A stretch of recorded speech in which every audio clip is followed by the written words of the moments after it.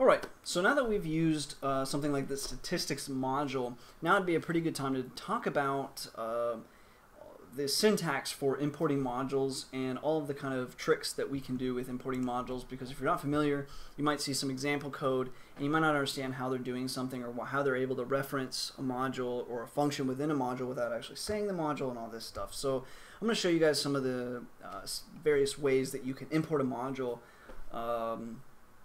to do exactly what you want, I guess.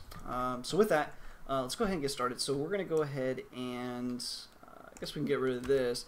And so you've seen for now import statistics. And so the idea here is we import statistics and then we can use this module.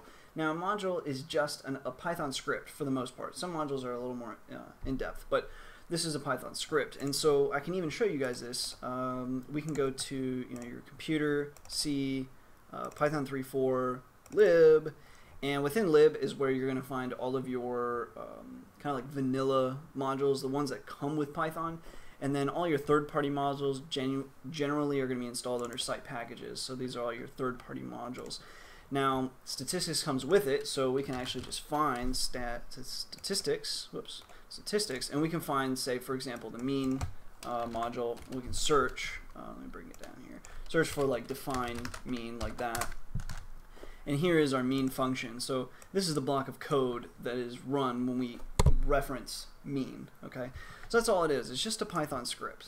Okay, so we'll get out of here, minimize this, and now we can go over some things. So statistics, while not super long, it's kind of a long name. Maybe we don't want to type out statistics every single time. It's kind of a tedious thing to type out. So when you do this, you can say import statistics as S. And now every time you want to reference statistics, you just have to type S. So instead of statistics.variance, you could do s.variance. We could run that.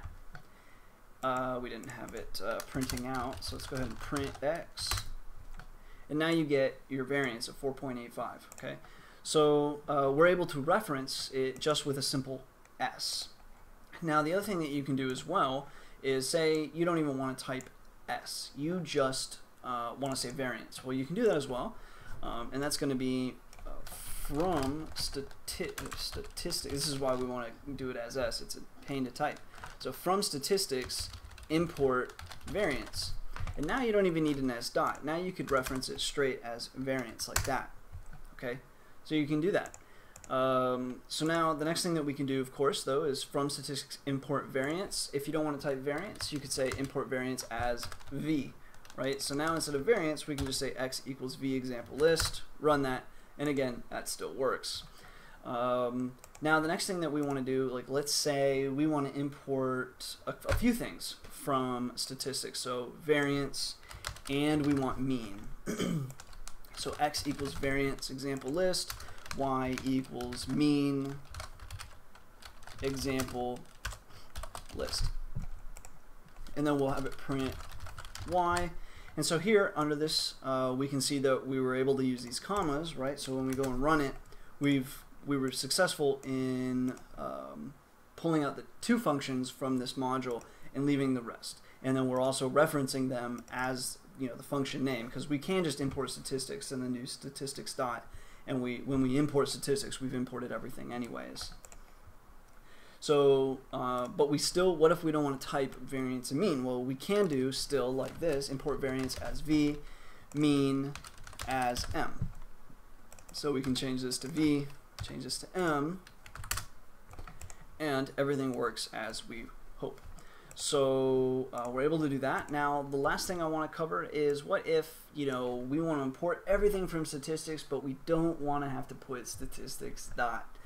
Well, we can do something else. We can say from statistics import asterisk, and what the asterisk means is everything. It's a form of regular expression that just means everything.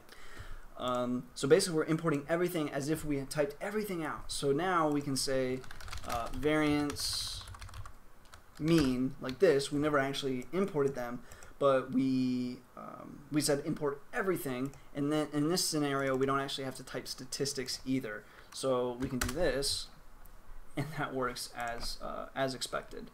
So that's it. Obviously we can't really necessarily get away with import everything as, because everything can't have the same name, but we can't import everything just in case you wanted to do that. So those are a few of the examples of how we can do the importing of modules and the functions within them, depending on what exactly you're trying to do with that module. If you want everything in that module, or maybe you want one thing in that module, or maybe you want to import that module as if you had written that code, and the functions within your single script, but you want to have it in its own separate script, whatever.